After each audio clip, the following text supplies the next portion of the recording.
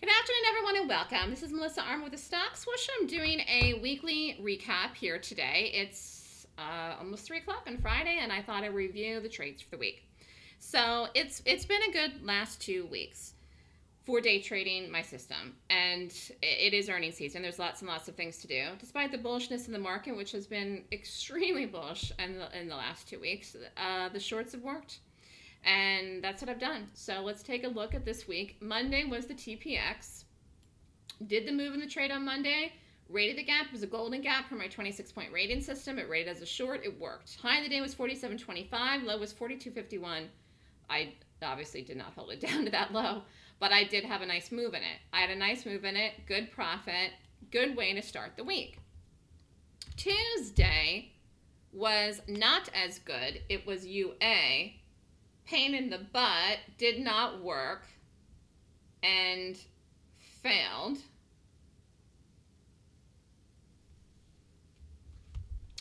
Here we go. Stock gap down, closed the night before up here, 25.09. Remember, this is Tuesday, so this is Monday night into Tuesday morning, a gap down, and I shorted it, and it was a bust. So this did not work on the live day. Followed through, though, as a continuation gap, broke the low, fell, got to $18. Was one of the targets I had this day. It just didn't get there. The way that it opened and bounced, it just never broke, and this was a loser.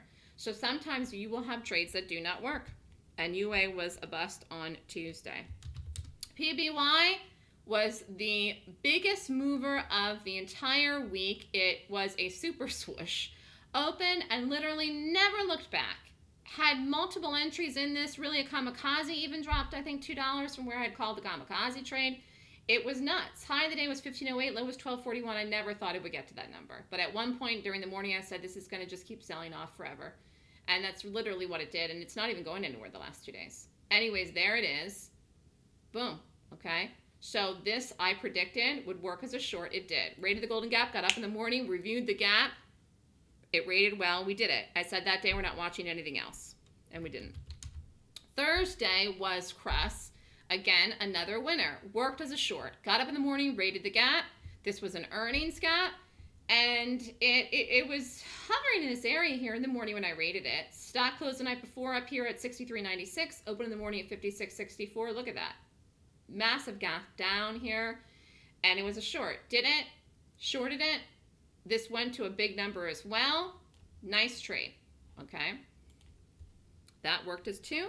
Winner on Thursday, and Friday was a winner as well. Oh, look at this. I'm long ago out of this here, but this looks like this is breaking the low. Wow, I haven't looked at this since this morning. Let me look. Huge volume in this. Rated this gap this morning, rated per my system, and yep, it just broke the low. So I got out of this if I had held this into the afternoon, which I don't like to do, but look, it broke the low, 18.96. Wow. So again, this gap down, I rated the gap. It rated as a short. It worked.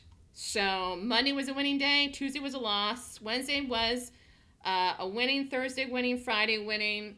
The system works. So if you were in the room all this week and did the day trades that I called and did, you're up. It was a good week for the room. Last week was too.